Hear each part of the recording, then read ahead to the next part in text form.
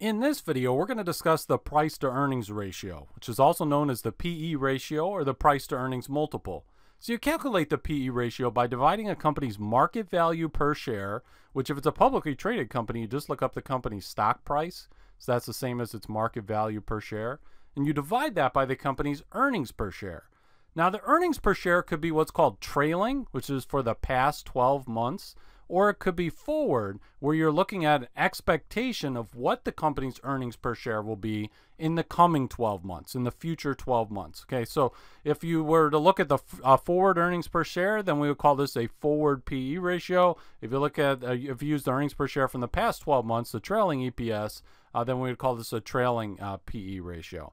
But let's get into the mechanics. So let's say that we have a company called Tech World, and they have a stock price of $60 a share, and their earnings per share is $4. So if we just plug these numbers into our formula, we'd see 60 divided by 4 is 15. Okay, that's the PE ratio for Tech World. Now, what people would say, like an analyst, you would hear them say, Tech World trades at 15 times earnings. That's very common to say that. And so this 15 times earnings, what people are really saying is that the price of $1 of earnings, so if we think about the price of $1 of earnings per share, what would it cost to buy $1 of earnings? And you're saying it's $15 to buy $1 of earnings. Now, if you think about it, you're not actually buying $1 of earnings per share. You can't do that.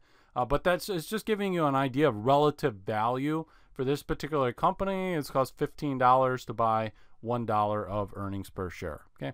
Now, you have situations where you'll have companies that have very different PE ratios, and sometimes it might be two firms in the same industry and they have very different PE ratios, and you might wonder, why is that the case? For example, this Tech World is at 15 times earnings, but let's say there was another company that was trading at 29 times earnings. And we'd say, well, why is this other company, this competitor, 29, whereas Tech World is 15? It could be that there are some differences in risk between the companies. It could be that one company is a lot riskier, they have a higher cost of equity capital, but it also could be that one company has a lot more expected growth. Investors are basically thinking that, okay, this company, for example, so right here where they've got 29 as their multiple, their PE ratio, investors might be thinking, hey, this company here is going to grow a lot more than what Tech World is. So they're basically taking their expectations of the future. They're expecting that 2, 3, 4 years down the road, this company's earnings per share are going to be a lot higher.